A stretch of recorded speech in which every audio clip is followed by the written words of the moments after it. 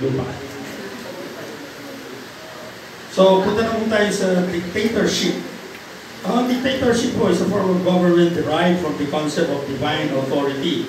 Kung minsan po, pati pangalan ng Diyos ay ginagamit para i-justify nila ang kanilang pamumuno na kami ay itinalaga ng Panginoon na mamuno sa inyo, which is built on the belief that certain individuals are chosen by the gods or by providence to rule the masses, the authority and the fortunate and the so-called inferior peoples.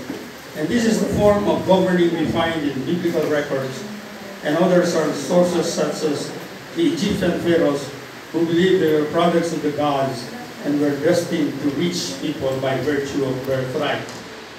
So modern history, Napoleon Bonaparte and Hitler. Nauna si Napoleon Bonaparte kay Hitler. And usually, ang Papa ang siyang naglalagay ng corona sa nagiging hari. Kay Napoleon Bonaparte. Ang ginawa ni Napoleon Bonaparte, kinuha niya yung corona, inatid sa sarili niya. Sabi niya, hindi ang Papa ang nagbibigay sa akin ng kapangyarihan, kundi ang aking katauhan, ang aking abilidad. I am destined for greatness, sabi ni Napoleon Bonaparte. Kanyang corona sa kanyang ulo. And isang halimbawa yun na iniisip nila, they are God-given. Parang regalo sila ng Panginoon sa mga tao. So, dictatorships have emerged in every generation and continue to do so to this day. And the dictatorship is a government that concentrates its power and authority in the hands of one individual who needs absolute authority, unrestricted by laws, constitution, or any other social and political form. The most blatant or the most significant in our history of a dictatorship was President Marcos. Inabolish niya yung Kongreso, pinasara niya yung House of Representatives, pinasara niya yung tapos dineklara na I hereby declare martial law.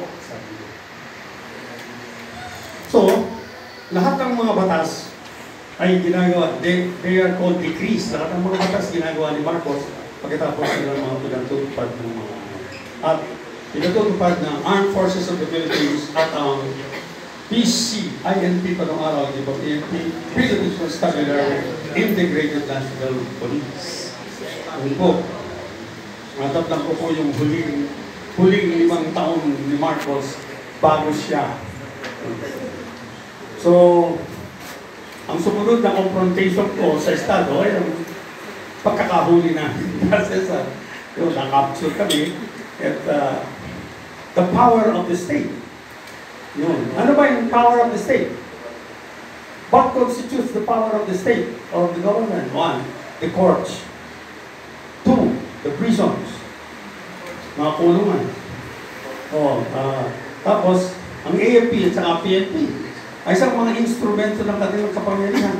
Yan ang mga humuli sa amin. Tapos, nilagay kami sa punuan. Tapos, nagnakulong kami. Nilitis kami ng mga court. Kung na-declare kami may kasalanan, nasentensyahan mo ko, dinala ko sa Muntinlupa. Yun ang confrontation with state power or government. Ano bang, kahit na anong pagtatalak namin ito? Bawa ako, hindi ko po kinikilala. Hindi ko po kinikilala ang korte ito. Kahit na anong kaparusahan, hindi ko kilala. Malat natagdagan pa yata ang mga 10 taon na sentensya sa akin. Eh dahil sa aking mga remarks sa harap ng military tribunal. Ito, tapos for my own personal satisfaction na may labas ko lamang ang galing ko sa sistema ng hustisya na umiiral sa atin. Pero, yung pupunta tayo sa dictatorship is also twisted attempt by man to establish the original form of government established by the Creator in the Garden of Eden when he delegated total rulership and dominion control to the man, Adam, and is given absolute power. But the distinction was that his power and dominion was never intended to rule over other human beings, but over the animals, bird, plant, and water kingdoms. Whenever the attempt is made to dominate humankind through a form of dictatorship, the natural result is rebellion and resistance.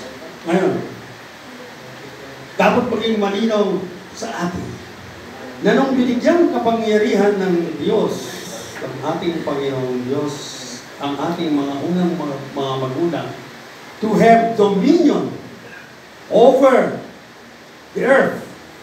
Hindi po niya sinabing magkakaroon kayo ng dominion over other human beings. Nung nagkaroon po sa pag-evolve ng lipunan mula sa pinaka